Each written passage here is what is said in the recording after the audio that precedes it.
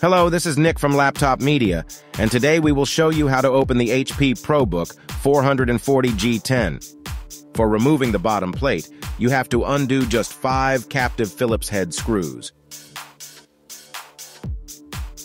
The zone around the hinge is the best starting point for prying the panel with a plastic tool.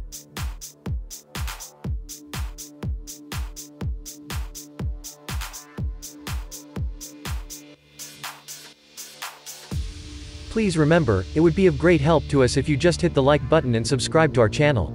That would motivate us to make even more and better videos for you. Here, we have a 51.3 watt-hour battery that is fixed to the base with 4 Phillips head screws.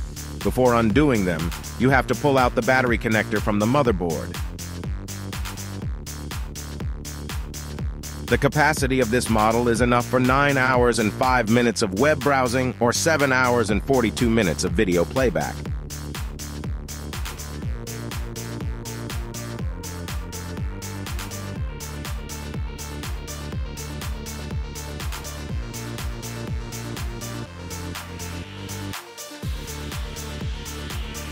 For storage, there are 2 M.2 slots. The one under the cooling fan is compatible with Gen 4 SSDs. You can have access to the other PCIe slot if there's no LTE card installed. This small notebook surprises us with 2 SODIMMs. They can handle up to 32 gigabytes of DDR4, 3200 megahertz memory.